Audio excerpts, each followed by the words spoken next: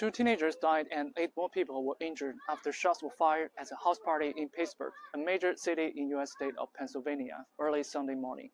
The shooting took place shortly after midnight during a party at a rental property with as many as 200 people in attendance, many of them underage, according to police. 2 male victims, both juveniles, died at the hospital, police said. 8 more people are being treated for gunshot injuries. Police also said the initial investigation reveals as many as 50 rounds were fired inside the house, while several more shots were fired outside the property. It was only one of several mass shootings that have been reported across the United States over the weekend.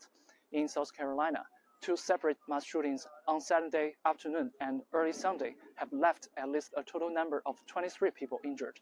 In addition, 5 people were shot, including 1 man fatally, in a commercial area in Syracuse, state of New York, early Saturday.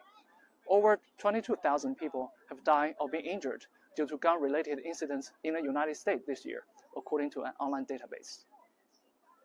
You can go to South Carolina, you can go to Atlanta, you can purchase a gun out in the black market like nothing, and the people who sell them don't care.